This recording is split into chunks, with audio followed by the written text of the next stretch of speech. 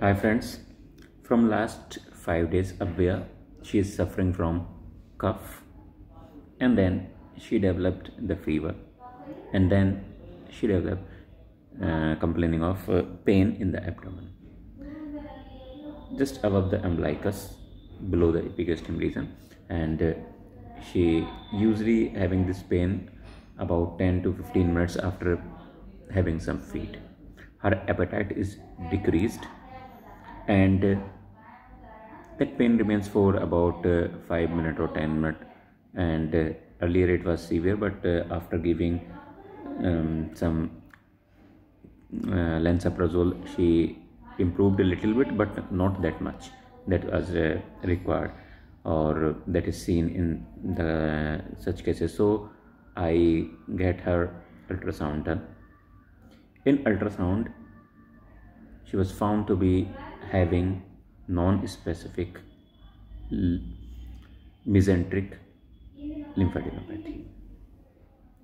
So this is the classical presentation which is usually seen after the lower respiratory tract infection, seen in about 25% of the such cases, and the patient may have a fever, and the patient have the abdominal pain which is lasting from 10 to 30 minutes, and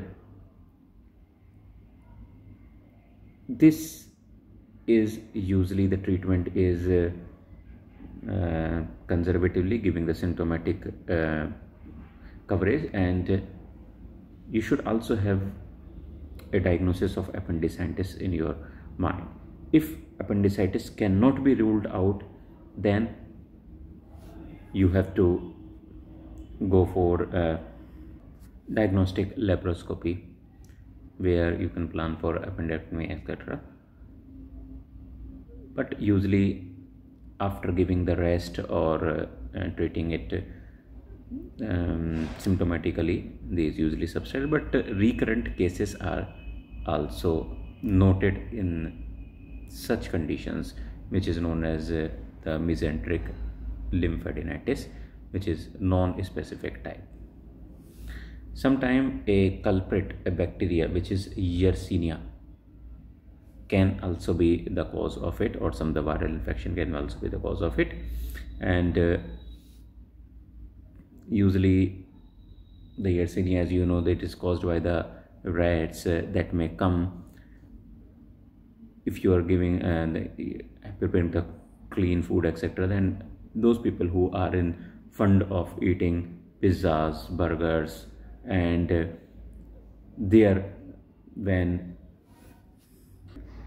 hygiene is not taken care of, and as you know that these are the business, and people are morely interested in only making money while selling these pizzas, burgers, etc. They don't care about it.